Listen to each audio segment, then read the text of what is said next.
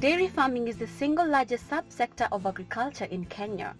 According to the Ministry of Livestock Development, Kenya contributes 3% of the 18% global milk produced within sub-Saharan Africa.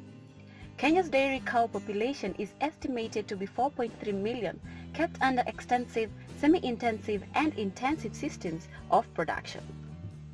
The then Kimathi University of Technology farm dates back to 1900s and was initially established as a plantation farm. The farm is a 648-acre mixed farm with an emphasis on coffee, dairy, horticulture, banana plantation and sheep rearing. The farm has small sections of natural forest which act as biodiversity refuge points. Dairy farming at the university's farm has adopted the semi-intensive system of dairy production.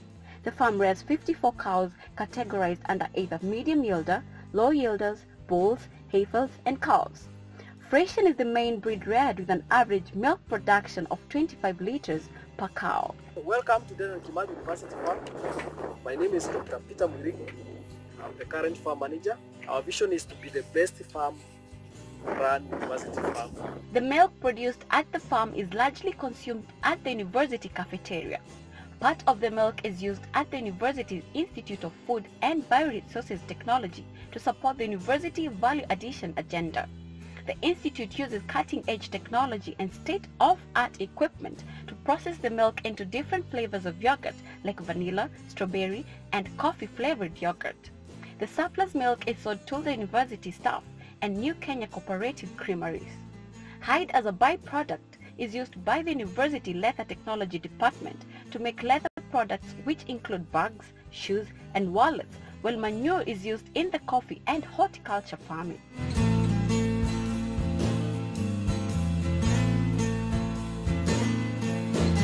To achieve maximum yield of milk production, the university grows various types of fodder like maize, lucerne, and Rhodes grass used for silage preparation.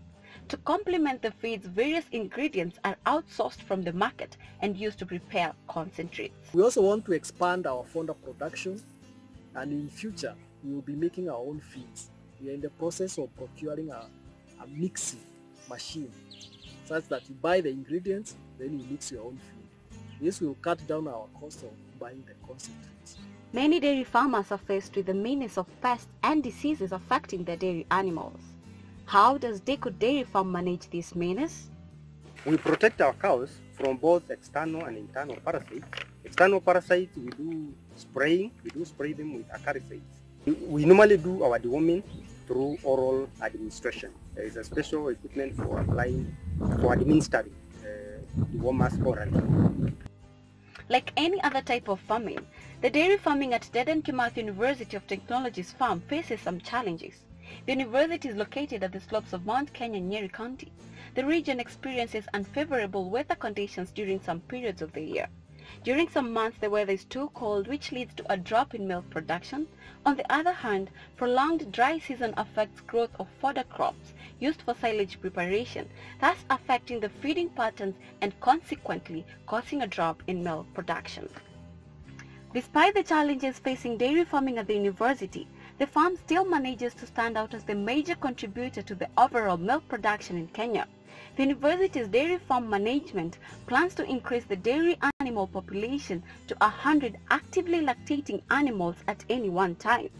The management also seeks to build a modern dairy unit fitted with an automated feeding system and also introduce new breeds of dairy animals in a bid to foster research and development in the dairy industry.